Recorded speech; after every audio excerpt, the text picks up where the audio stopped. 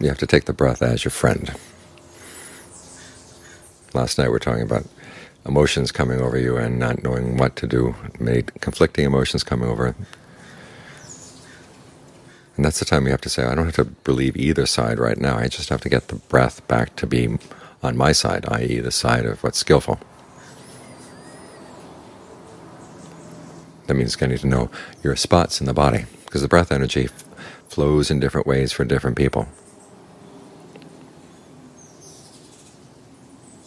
And so you want to know where are your breath channels connected, because there will be some spots in the body when you release the tension there, it has a ripple effect to the rest of the body. You will learn to know your spots where they are, so that when something comes up, you can immediately go to that spot and learn how to concentrate, not by tensing up around it, which is the way people normally concentrate on things in the body, but by releasing, letting go, being right there, but at the same time having a more expansive way of looking at it and allowing the energy to flow out in all directions. Once you've got that spot, then you've got your beachhead for dealing with these other emotions as they come up.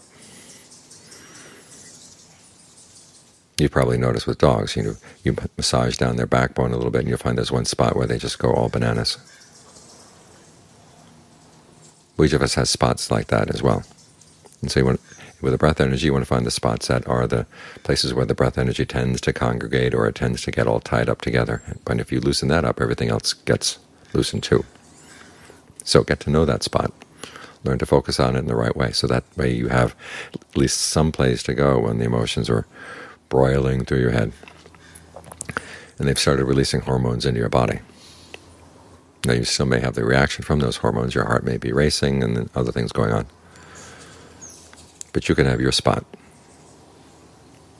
where you can wait things out, and then as things begin to settle down, then you're in a much better position to sort through what's going on and see what really needs to be done, and not just go into the power of your emotion. This is one of the reasons why we practice meditation all the time, not only when we're sitting here with our eyes closed or doing walking meditation, but also as we go through the day. So you can learn how to locate that spot when you need it in different sorts of circumstances. Because otherwise you're just at the mercy of whatever feelings come up, whatever emotions come up. And we've all had experience where those things can wash us up on shore on some strange island where we really don't want to be.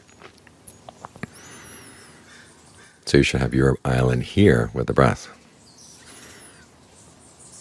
And no matter how much the storm is raging in the sea, you stay on the island, you're safe. When the storm passes, then you can deal with things. And in the meantime, you're not going to be doing anything that you're later going to regret.